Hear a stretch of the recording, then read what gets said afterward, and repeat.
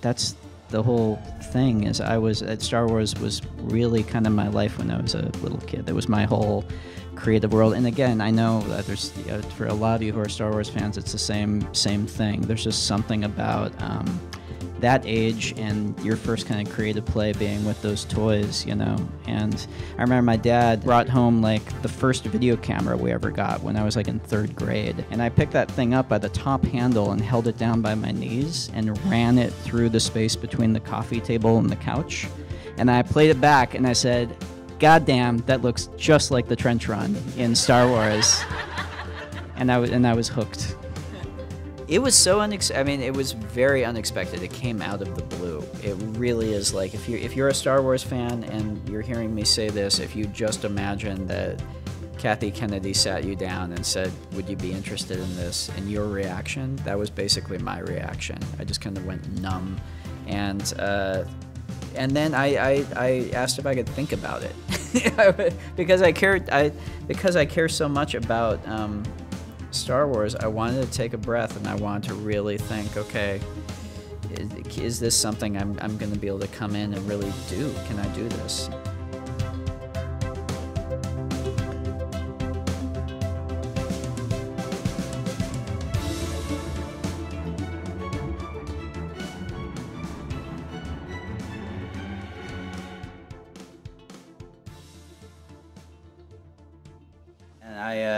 And I started making movies when I was a kid, and then there was never like any sort of moment of, you know, I want to be a film director. It was just kind of like a slow fade into, well, I love doing this, and I just kind of kept doing it. And I went to film school here in Los Angeles, and then when I got out of film school, I wrote the script for Brick right out of school. I was like 22 or 23, I guess, and then basically spent my 20s trying to get Brick made, and then finally, right when I was about to turn 30, finally got it made.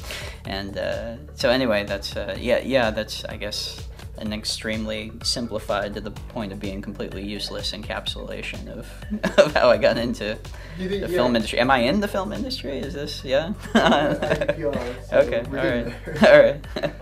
Well, I do storyboards. I do my own like little chicken scratch storyboards, and and that's after I've written the script. I take a few weeks and I basically visually write the movie, and I'll just shot for shot draw it out, and then I'll sit down with my DP is my best friend, you know, from college, Steve Yedlin, and so he and I have been, you know, working together a long time, and so I'll sit down and basically I'll translate my indecipherable, you know, little drawings, stick drawings to him, shot for shot.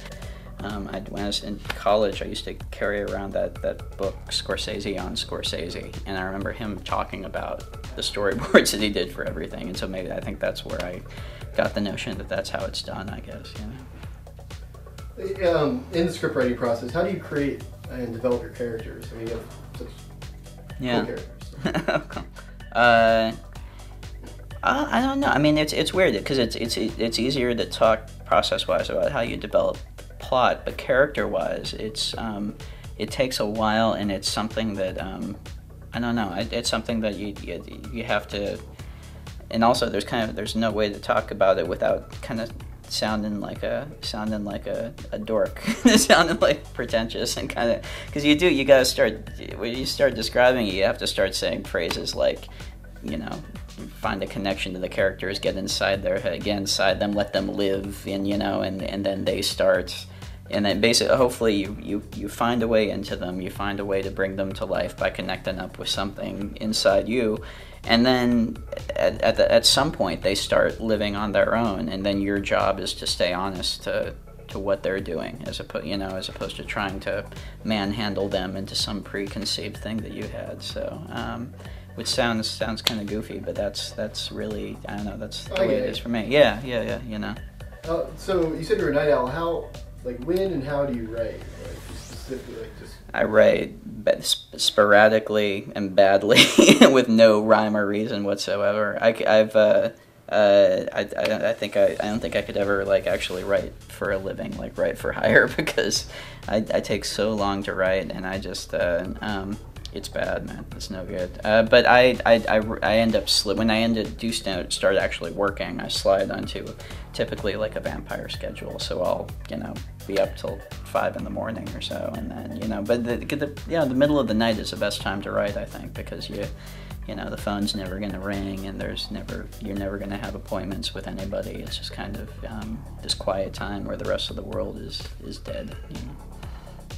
The editing process it really is like the completion of the writing process, and it's also the point where it's very different from the writing process, obviously, though, because with the writing process you're pulling out of thin air, and whereas with the editing process, it's almost like I don't know, as a writer-director, I find you really have to let go of your ego when you get into the editing room. You have to kind of let go of your preconceptions about what you thought you were creating to some extent. And you have to find what the material wants to be, because the first cut that you put together is basically what you had written, your script, and the preconceptions you had, you cut it together based on that, and invariably it's awful. It's terrible. I know you have a new film coming out. You want to talk about that, or are you still working on it? Yeah, I'm writing right now. I'm writing a sci-fi thing. That's it's very different than Bloom. It's kind of a very dark science fiction film called Looper, and I'm this is a. See if I have my notebook with me. No, I don't. Oh. I thought I had my notebook with me. I can show you the chicken scratches that make up Looper at this point. But yeah, that would have been cool. That would have been so lame. We dodged a bullet. We wanted to be making up. And Looper, even though we knew that people would see it and it was a big movie and Bruce Willis was in it, we still kind of kept that same ethic of like not thinking about all that, but just focusing on making something that we thought was really cool. Felt really sad, and the fact that we weren't making it with the studio, but we were making with Endgame, and so we made it. There was kind of like still the feeling like we were off in our little corner doing something. It didn't feel like any of this was going to happen when we were on set. It was a very focused experience. So where did this idea start with you? I wrote the idea a long time ago. I wrote the idea about 10 years ago as a short film that I never ended up shooting. I wrote like a 3-page short. And I remember telling you about it when we were at Sundance with Brick, actually. So we've been talking about this for a while. So this really is like 12 Monkeys? Yes, in exactly. every way. Yeah, exactly. I like to get really deep inside the influences. But yeah, I've been reading a ton of Philip K. Dick, and I wrote this little short, and then it just kind of sat on my hard drive for 8 years, and then after Bloom is when I picked it back up again.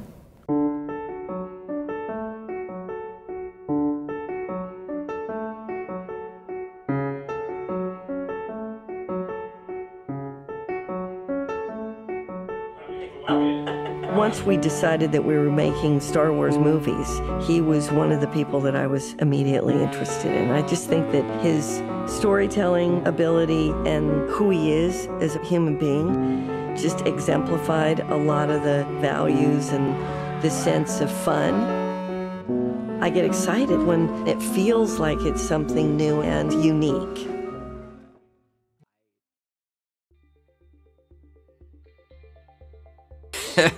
Well, it was very sudden. It was very sudden. It was. I had met Kathy a few times before, just general, kind of getting to know you meetings that you kind of do in the business, and and we had always got along. I was a big fan of hers, obviously, but I had no idea I was in the running for something like this. I really didn't, and they called me in for another meeting. I had no idea what it was about, so I walked blindly into it, and she just sprung it on me, and I was really blindsided, and I asked if I could take some time to think about it, actually. Why did you ask time to think about it? Well, I had... And what were you thinking about? Well, no, that's the thing. I had, first of all, I had, because my last film, Looper, was like a science fiction film, I had been approached with bigger stuff and just got in the habit of turning it down and just working on my own scripts.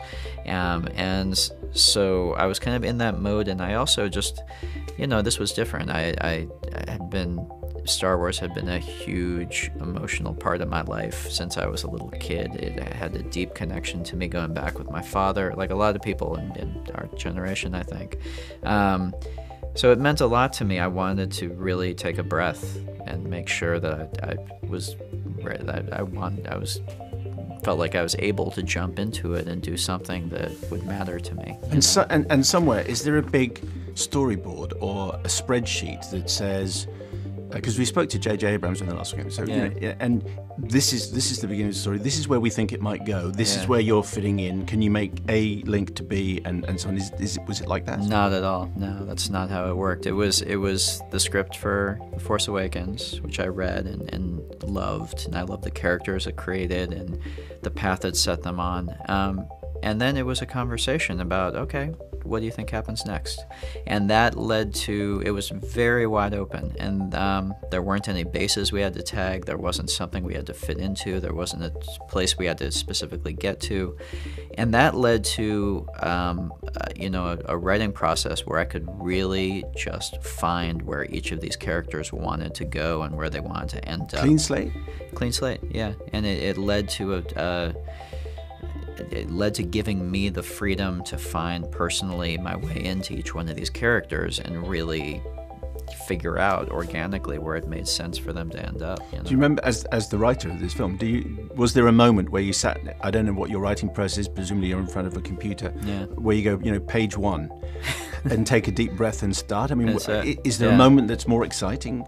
Well, I mean, it's a little. I mean, the way I write, I spend the first 80% of the process outlining. I'm a big outliner, so I start and I have these just working little moleskin notebooks, and I just, scribble and I draw. I keep working until I can basically get the whole story drawn on one arc on one page, so I can hold it all in my head.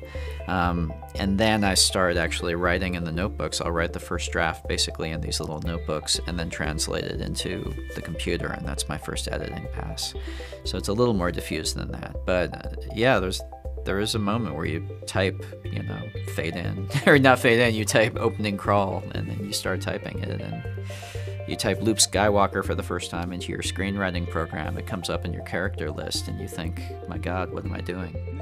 I mean, first of all, like, everyone says that there are Star Wars fans now making Star Wars movies. Sure. And it's like, yeah, but if there wasn't Star Wars fans making Star Wars movies, there wouldn't be anybody making Star Wars movies. It's a strange thing, isn't it? Yeah, the notion that even, like, the main official films, like, I don't know, they are the official films, so they're not fan fiction, but they're fiction being made by fans. Exactly, So where does yeah. the line get drawn?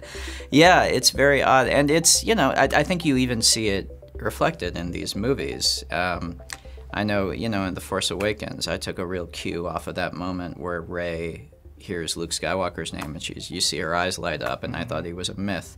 And we carry that thematically into this film, and we kind of had to. It was there not just as a meta thing, but in the actual movie, like the relationships of the younger characters to these legends that they're meeting. It's kind of baked into the films a Absolutely, little bit. The yeah. element of fandom, I guess, Yeah, and I think that the thing I wanted to sort of ask about that was, as somebody who is a filmmaker and someone who's a fan, how did you distinguish where that line was? Like when you were making it, did you go like, oh, this moment would be great as part of the story, or did you go, hang on, is that in a fan moment of me going, I would love to see that? I didn't, because I think just because of the way I go about writing, I never felt like the fan part of me was something I had to like put a check on like that. I feel like I just worked forward in terms of the story, and if there was something that I had in my head like, oh, it'd be fun to see this or fun to see that, I tend to be pretty brutal in the writing process. So anything that didn't actually fit in the story or wasn't there for a reason always ends up falling away anyway. Yeah. So I actually found the fact that I had all these years of just being a Star Wars fan to draw on, I found that to be nothing but a benefit. I mean, how was it kind of waiting for it all to get started? Because I guess you must have had to wait to a certain extent for what happened with The Force Awakens to know what your role would be in things. I mean, a little bit, but when I was hired, they were just about to start shooting Force Awakens. So when I was hired, there was already a script. So step one was I read the script, and I kind of dove right in. Like, it was just, okay, where should this go next? It was figuring out where did these characters each go next? What's the journey that makes sense for each of them? And then while I was writing, I was watching dailies. I was watching the footage they were shooting, so I was getting to see the actors bring these roles to life and figure out what I was responding to in their performances. So no, I kind of jumped right into it, right from the get-go, which was nice because as soon as you get your hands in and start working, the pressure kind of goes away and you're just focused on the process. It's before the work that you feel the pressure, I think. Writing's miserable. Nobody. I don't trust anyone who claims to enjoy writing. Yeah, no, it's a miserable process. I had the most fun I've ever had writing on this, and it's still my least favorite part of the process. But it's it's also where you make the movie, really. It's and yeah, the way I do it, which is just the way I've always done it, is I work in little moleskin notebooks, and the first 80% of the process is just working in those little notebooks. Outlining. I think I make a mistake sometimes of just going, right, open final draft, let's start. Well, but then there are filmmakers like I can't speak for them, I don't know them, but I've heard that the Coen brothers work more like that, where they'll actually just start with an idea and go. And there are other great writers who I'm sure do that and can pull it off. I think it's just whatever works for you. For me, I have to start with an outline, and I start broad strokes, and then get the big picture, and then drill in. But I'll outline, and then I'll even write longhand. I'll write the first version of the script in those little notebooks, actually, like dialogue and everything. And then actually go into a computer is the very, very last step. How does that work with like such a huge? Like I imagine when you're making something like Brick, like that, it's like an independent movie, you do that in your own way. But with something like this, which is such a huge studio movie, maybe the huge studio movie, like how do you like go, this is what I got? Like, and it's like, there's like notebooks. It's all the same stuff. Amazing. Man. It's all the same thing. It's words on a page, words for actors to say. It's a story that you got to follow and you got to care about. The truth is that's been the big, because I had the same feeling coming into it that you just described. I was like, I've never done a studio movie ever. This is my first studio movie, and definitely nothing like this scale. What's going to feel different about it? And the big pleasant surprise for me was how it really is the same process as any other movie. You're just telling a story with some actors, trying to make people care about it. Yeah. And other than that, I mean, all the stuff that's bigger, it's a bigger production, but it doesn't really affect like what matters about the process, oddly. Definitely not the writing. The writing is a great equalizer. It doesn't matter if you're writing fade in space or fade in, school. Yeah. It's you're still then you have that log line, and then you have to make a scene work. And this film picks up immediately. I don't know. This isn't a spoiler. It picks up immediately. The last film finishes, which is quite different for a Star Wars film. Is that did you know that was that always the case that we were going to pick up pretty much straight away? Well, that's directly from my watching The Force Awakens and the amazing moment that JJ ended that movie on, of Rey holding the lightsaber out to Luke. And these movies usually jump ahead a few years. I want to see what happens next. I thought you need to see what happens next in that moment. So yeah, that led to, okay, we're going to do this a little differently. We're going to pick it up directly where that left off. Steve's talking about is basically the timing of it worked so that while I was writing the script for The Last Jedi and even coming up with a story for it, they were shooting The Force Awakens. So they were in London shooting. I was in San Francisco writing. And so I would get weekly kind of reels of kind of the best of everything they had shot that week. And I didn't see a movie until the script was way done and we were starting prep. But I did get to see these dailies, and seeing John, in that part of Finn, seeing Daisy, seeing dailies from the scene between Adam and Daisy, the mind-reading scene. It was that kind of stuff that, it works on the page and you know what you're emotionally reacting to on the page, but until you really see those actors bringing those characters to life and see what you've got, being able to kind of see that and write to that was a huge deal, actually. There were, though, JJ was really gracious. There was one little thing that I have talked about before that I asked if he could change. Originally, it was BB-8 that came with Rey to the islands on the Falcon, and R2 stayed behind. And I just asked him if it was like it would affect one shot, and I asked him if he could switch the droids, and he was super, super gracious and did that. The Last Jedi, how early on did you have that title? How close did it come to being something else? Yeah, I had that title from the word go, really before I even started typing the script. When I was still coming up with the story, for some reason that title just seemed really, really right to me, and it never changed. And it felt so right to me that I was constantly petrified that it was either going to leak online or somebody was going to guess it, because I actually thought it was a pretty obvious title. So here's a secret. There's somebody at Disney and Lucasfilm who like monitors for leaks on potential leaks online. So anytime like an email would pop up with someone from that department, I would hold my breath and click it and just, please don't have guessed the title, don't have the title, and then it would be, oh, thank God. I mean, there's like... What were the fake titles that were coming out? People, it was like, the Legends of the Jedi Temple or something was like a front runner. And I was like, we got a better title than that. This is gonna be good. Well, there was like Reddit threads, which were like pretty much like a computer algorithm, like running through possible Every titles. Possible combination. Yeah, there's only so many. Right. You know? Yeah. The opening crawl. How did you come up with the opening crawl? How close did it come to being something else? And what is it like writing an opening crawl of Star Wars? It's petrifying, but it's a good way to kind of jump into the pool. It's so when I first started writing the script, I realized, oh my God, the first thing I have to write is an opening crawl for a Star Wars. And so I just did it. I just wrote a version of it. And the truth is, it is, and I've heard in interviews Lucas talk about this, he kind of talks about it as if it's like a poem, sort of. And that made a lot of sense to me, having gone through this, not because you're like getting poetic with it or whatever, but because every single word matters. And it is this sort of thing. It was the very last piece of writing in the movie that we were working on, literally like a few days before we had to give the movie up and say, okay, we can't touch it anymore.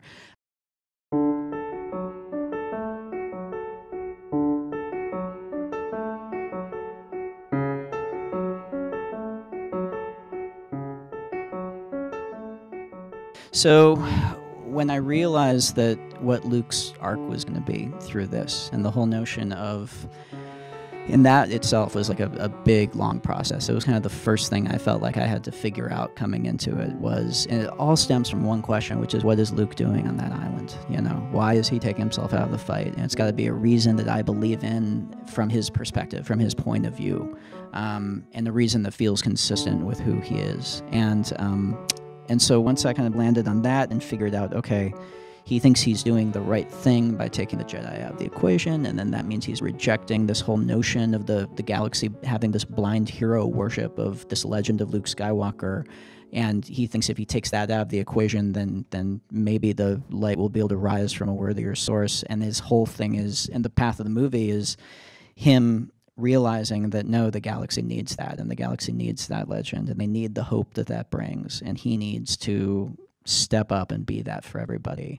And then once he does that at the end, once he does kind of, it's not about him beating somebody with a lightsaber, it's not about him winning a fight, it's about him lighting this big beacon of hope that is the legend of Luke Skywalker for people to look up to. Once he does that, the notion that, okay, we've now built this huge emotional arc for him. This is now the place for him having accomplished this, both in terms of thinking of the most powerful point for him to then choose to pass on, but also thinking about looking at, I didn't know what was going to happen in 9. At that point, I didn't even know who was going to be making 9. But the notion that him like passing to the next realm would actually give more potential for what his role could be in 9, as opposed to him just still being around and kind of going along with them on the mission, whatever. So all of this led up to, oh wow, okay, so this needs to happen in the end of the movie. I think the expectation that this would be much closer to the Luke from that was the hero, that like his hero's journey in the original trilogy, right? And whereas for me, this is 30 years later, and not only that, this is, if you look at any classic kind of hero's myth that actually is worth its salt. If you look at the beginning of the hero's journey, like with King Arthur, he pulls the sword from the stone, he's ascendant, he has setbacks, but he unites all the kingdoms, he gets all his knights together, or Beowulf with him, killing Grendel's mother and taking it all down and having that victory and getting his own hall.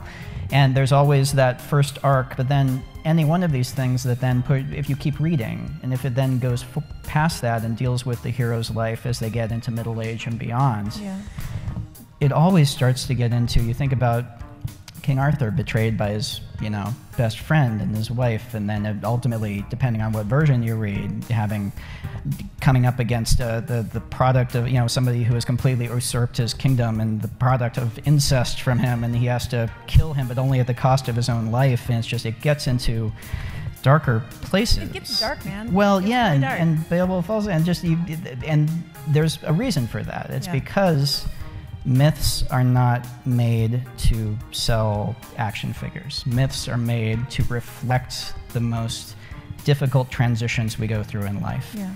And that early part of the hero's journey is reflecting I think, this is my interpretation, going from adolescence into adulthood, where you're ascendant and you're finding yourself and you're winning.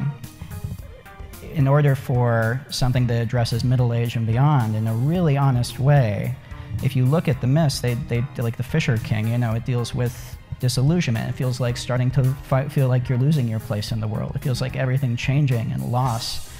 And that's because they're honest, and that's because they have to be honest, because that's what these things are there for, and I feel like it would be a betrayal of them and of Luke Skywalker as a character not to take it seriously enough to reflect that, I think, and to just give us the waxworks version of Luke that we might love and expect, because he's up there and as it's the action figure in plastic on our wall looking heroic and stuff. But if you want to take him seriously as a character, for me at least, it felt important to go into that realm. So anyway, as you can tell by my 45-minute dissertation on it, you thought about it a little bit? I've given it some thought, but a lot of that thought was because, and to Mark's credit, it was because Mark challenged me on it.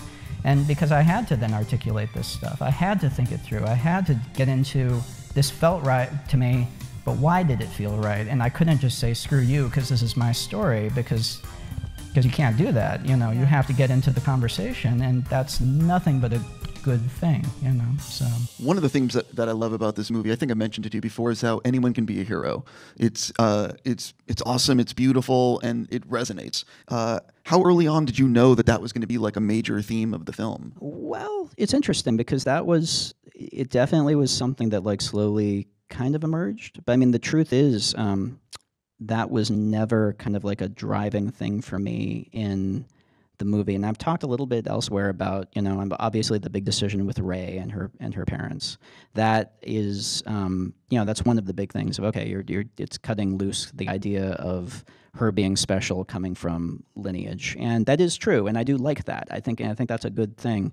That wasn't, though, the motivating factor behind that decision. It was more of a dramatic decision of just what is the toughest thing that she could hear about her parents. What is the thing for her and us that will make her have to stand on her own 2 feet and will just make things hardest for her, because she's the hero and that's her job, is for things to be hard for her.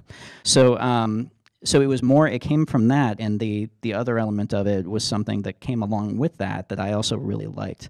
But it's not like I didn't sit down with, how do we overturn this whole thing of Star Wars lineage? That wasn't the driving factor. It was almost like a byproduct of a natural process of, oh, this is what's going to make sense for her as a character, as a dramatic turn there, and that means this, and that's kind of nice. So that then works into the rest of the movie like this, and it's kind of a hazy, dramatic. It's kind of a strange, organic process, I guess. A lot of people say that the broom boy at the end must be significant because he has the Force, and we see him on screen showing he has it. But I feel that it's part more of the larger theme that anyone can be a hero, the rebellion. Can you talk about that kid and his significance? How close did the broom boy, come to the editing room floor? Well, I like the way you think about him, and. Yeah, it was something that I don't think it was ever. I don't know. Does he have a name besides Broom Boy? He does. Pablo made up a totally unpronounceable name that I can never remember. I call him. I like Broom Boy. Let's stick with Broom Boy. It was never something that was, I think, actually in my mind at least, I was never gonna cut it from the movie. It was something that occasionally would come up, like, because we had that really nice scene with Leia and Rey and everybody in the Falcon. You're pulling back and it zooms off into hyperspace. You could iris out right there. But the truth is, for me, that scene was, at the end with the kid, was more than nice, and it was more than it wasn't really even about the kid and everyone can be a hero. It was about Luke and Luke's sacrifice. And to me, it was about Luke's ultimate act of coming back and accepting this mantle. I mean, I guess the first thing to say is coming into writing this or any story, the object is not to subvert expectations. The object is not surprise. Yeah. I think that would lead to some contrived places. The object is drama. And in this case, the object was figuring out path for each one of these characters where we challenge them and thus learn more about each of them by the end of the movie. So, that having been said, Kylo's arc in this movie I saw as, okay, I want, besides his relationship with Rey, the big arc for Kylo in this movie was breaking down this kind of unstable foundation that he's on and then building him to where by the end of the film, he's no longer just a Vader wannabe, but he's stepped into his own as kind of a quote-unquote villain, but a complicated villain that you understand, right? So with that in mind, the idea that Kylo would get to that place by the end of it led me to think, well, then what is Snoke's place at the end? And does that work with him just kneeling before Snoke at the end? No, if Kylo's got to get to a place of actual power, the ultimate expression of that would be him, you know, ascending beyond his master. And that also then gives the opportunity to have a great dramatic moment that you don't expect of getting Snoke kind of out of the way. So that really is where it all stemmed from. It was thinking about Kylo's path, thinking about where I wanted him to be at the end of the movie to set him up for the next film, and thinking, okay, that means we're going to clear away this slightly more familiar dynamic of the Emperor and the pupil, clear the boards from that, and then that's much more exciting going into 9, the notion of now we just have Kylo as the one that they have to deal with. You can no longer take a rational guess at how the Snoke-Kylo thing is going to play out in the next movie. Yeah, I have no idea. Yeah, I mean, it's exciting. Kylo says that line, kill the past, whatever. It seems like your movie is kind of representative of that. Like, to move on with Star Wars, to move on to the future, you kind of have to let go of... well, it's an interesting aspect of it. It's an interesting theme. And it's, you know, for me, the balance was... Because Kylo is saying that, and interestingly to me, Luke is kind of saying his own version of that as well. And...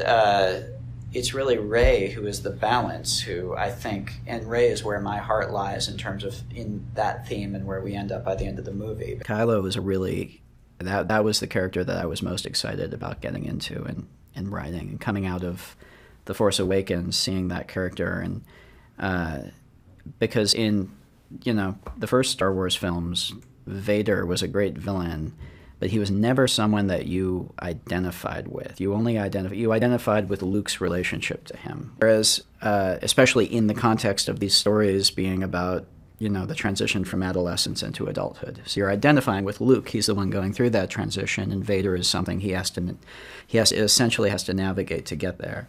Whereas with Kylo is not really that for Rey. It's almost like Rey and Kylo are two halves of the protagonist. Rey the dark and Rey the light and Kylo the dark, and that is thrilling to me. That's my favorite kind of bad guy, are the ones that you identify with. And in this case, in a way, you identify with him as much as you do Rey. When we were preparing to make this movie, we watched a bunch of films. We watched, I sat down with the story group, and I came up with, at Lucasfilm, I just came up with a list of movies I thought would be good to kind of draw inspiration from. And 12 O'Clock High was one of them, which is the great film with Gregory Peck, and it's kind of about World War II bombers. And that ended up leading to this opening sequence of kind of a bombing run. I love this character of Maz. In early drafts of the script, there was more Maz in it. Originally, I had her actually on the cruiser, and I just slowly found as I was writing it that so much of the stuff I had her doing, especially as the script got bigger and bigger, I could be more economical if gave those beats to our main characters. The character of DJ came about basically as I was coming up with what Finn's whole journey was going to be. The notion of and this is something that I don't know, was for me, I really kind of related to Finn's whole journey of being one where it's you know, he's left the bad guys, but is there is you know, the cynicism of DJ that DJ brings to it, and Finn having to decide, there is cynicism, yes there is corruption, yes it's a big messy system, but there are people fighting for the right things and people fighting for the wrong things, and I want to be fighting with the people for the right things. And that felt like a really powerful thing to actually challenge and for Finn to actually get to by the end of the movie. And that meant I had to present in the most seductive way possible the cynicism of it all. So I knew it had to be a new character because it had to be someone who was genuinely cynical to his bones. He was not a scoundrel with a heart of gold who's going to turn around at the end. He really believed in this point of view. And that's where the creation of DJ came. And, you know, the movie is kind of structurally built around sort of our three leads. There's Finn, there's Rey, and there's Poe. And each one of them has kind of and sort of like an angel and a devil on their shoulder a little bit. You know, Rey has Luke and Kylo, Poe has Leia and Holdo, and it's a little different. And Finn has DJ and Rose.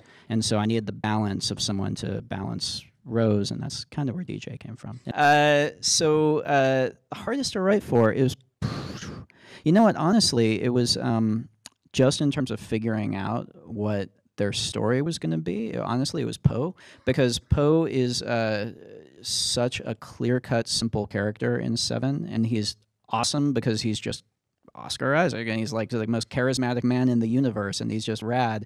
But then, yes, absolutely, give it up. And honestly, I was talking about this the other day. I actually wrote in the very first draft I wrote of it, like Poe went with Finn on the mission to Canto Bight, and the two of them were going to be together on the mission. And it didn't work at all because those two get along too well, and so it was just really boring. And so when I split them apart, I thought, okay, so Poe can have his own deal. God, what is Poe's deal? What's his? And that's finding the thing of, oh, okay, so he's a hero, but he has to learn how to become a leader. And Leia needs him to mature beyond kind of brash heroics into someone who can actually take on the mantle of leading this resistance. But kind of getting there. I guess I didn't even think, like, Luke was obviously the hardest overall, but besides for Luke, I guess, you know, the Poe was probably the trickiest. Of all the surprises and twists, was there anything that kind of surprised me? The short answer is all of them. I mean, that's the thing. You try and because it really is this strange thing, and I don't know if you write, you probably experience the same thing where this always sounds so kind of like, you know, artsy-fartsy when you say it, but it's genuinely actually nuts and bolts true that if the story is going forward, as a writer, it's more a process of discovery than it is construction. And especially when you hit something that feels right, it always surprises you because it's more like uncovering dinosaur bones of a skeleton that wants to have a certain shape than it is sculpting something, I guess, if that makes sense. Well, it was, I didn't find the writing process to be that, it's weird. I've tried and failed to kind of articulate concisely why it didn't feel that different from writing a movie from scratch, at least the ones that I have. I guess mostly because the movies I've written from scratch have mostly been genre movies or spins on genre movies. And so with those, you're working with a certain box anyway. That box is the genre, and you choose how to ride it, how to use it, how to subvert it, how to pay it off. And with this, it was kind of a similar thing, except the genre was a Star Wars movie. And it was a genre I deeply loved and something I felt like I knew, I had a personal, everyone has their own idea of what a Star Wars movie is, obviously, but I felt my personal idea of what it was a very strong thing I've had since childhood. So it actually felt oddly, the process felt oddly familiar and definitely not more restrictive than any of the previous things I've written. Ram, I understand that Rian made life a lot easier than it could have been by getting the script in early. You guys had a lot of time to work on things, right? Rian delivered the script, I think, the first draft, that everybody responded, Kathy and everybody in the studio responded super positively, probably like 13 or 14 months before we start filming, which doesn't really happen in this world and this kind of big movies. So we had a lot of time to prep, and that made the process very smooth and allowed us to make this ambitious movie. I mean, The Force Awakens had not even been fully in the canon, right? When you turned in your... Yeah, I started writing just as they were going into their production, into shooting it. So I had read the script, and then I was watching dailies from The Force Awakens, and I was writing what happens next, kind of based on that. Remember, we started shooting this movie before 7 came out. That was weird. That's actually true. That's legitimately true, yeah. I was just reminded of that. Wow, I forgot. Right out here. Yeah.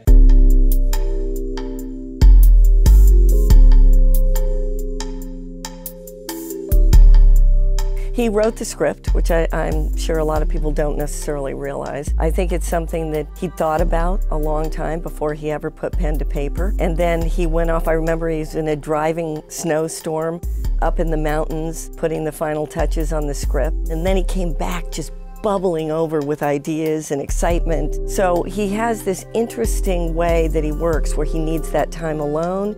And then he's so incredibly collaborative when he comes into the process of making a movie. That's fantastic. It sounds like it was a really good working relationship, a lot of fun. Really great. Awesome. What would you say excites you the most about The Last Jedi? You know, I think he's done an exceptional job of taking these new characters and some of the legacy characters and moving us to this next place. I think he doesn't answer all the questions. I will say that up front. But there are certain questions he does answer in a really wonderfully provocative way, and I think there'll be some surprises that people aren't expecting. Yeah, the collaboration with Kathleen Kennedy. No, it was, I mean, again, very collaborative from the very start, but there was, no, the pushback was, I mean, the type of pushback that always happens when you're coming up with a story, which is, oh, I don't know about that, but maybe this, okay, that, then maybe this.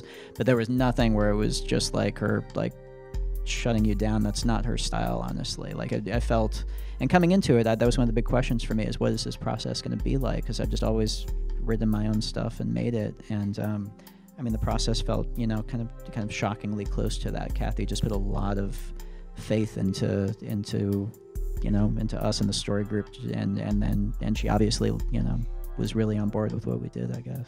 Yeah. It was never a situation where I was like coming up with a bunch of stuff, writing a script, and then putting it through a slot and holding my breath, like, are they going to like this? And that was part of why I wanted to just move up to San Francisco and be involved with them during the process of coming up with all this stuff.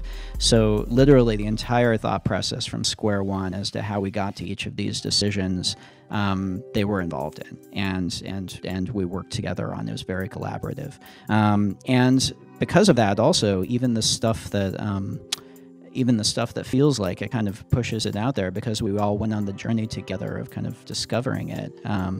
No, yeah, it never felt scary, and also because I guess we all knew how we got there and believed in it, I think, and it felt honest to all of us. That was always the big litmus test, is does this feel honest and true to these characters we grew up with? And so because of that, I don't know, it never felt like, oh, are we actually doing this? It felt like, yeah, if this is true, then this is true, and this makes sense, and so, yeah.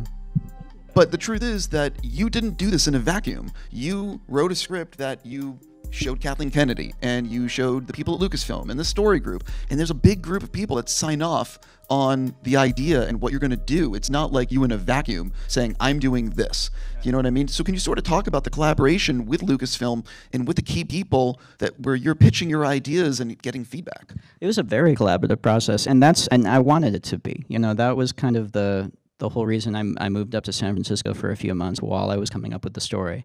I mean, I really, you know, I love Kathy. I really fell in love with Kiri Hart and Pablo and all the folks in the story group up at Lucasfilm. They are just the smartest, coolest people whose hearts are so in the right place for all this stuff.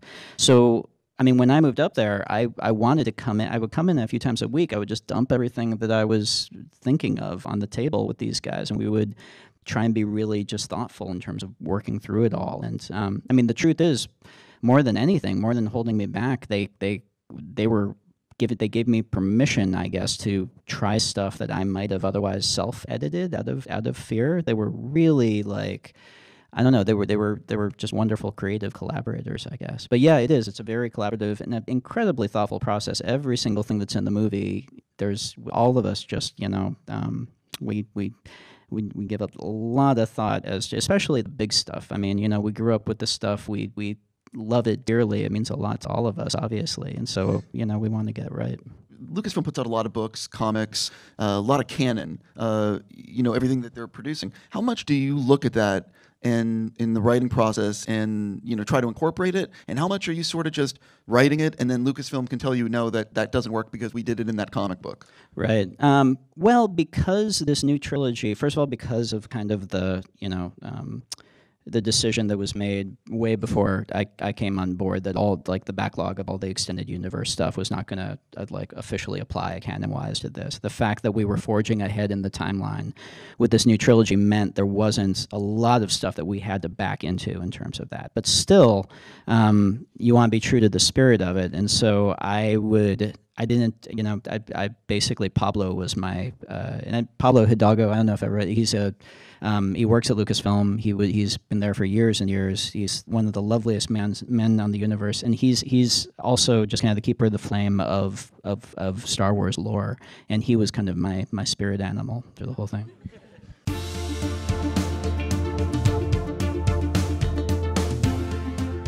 So basically, one of the really interesting things when I wrote the script, the intercutting, the Star Wars-y kind of intercutting of all the main plots, there was a lot more of it originally, and I found this interesting. One of the things, once we got in the cutting room and started putting the whole movie together, you would think that big intercutting would increase the energy and increase the pacing. And for some strange reason, it did the opposite. And we ended up, my editor, Bob Doucet, and I, we ended up more and more shuffling stuff and like putting big chunks together and letting sequences play out for longer. And the big example of that is the whole section from basically when Rey leaves the island to when the Mega Destroyer blows up, Holdo blows the Mega Destroyer up. That whole segment of Finn and Poe with their mission, and they're on the Mega Destroyer sneaking in, getting caught, and Rey in the throne room and all the stuff in the hangar. Originally, that intercut a lot more. If you watch the movie, you notice basically Finn and Rose's mission on the Mega Destroyer and Poe's mutiny play out in one long string. And originally, that was written and originally cut to be hopping back and forth a lot more with Rey and Snoke in the throne room. It just didn't work, and I think it was just a matter of once you were in one of the storylines, you wanted to see it through. It made it feel elongated by hopping back and forth.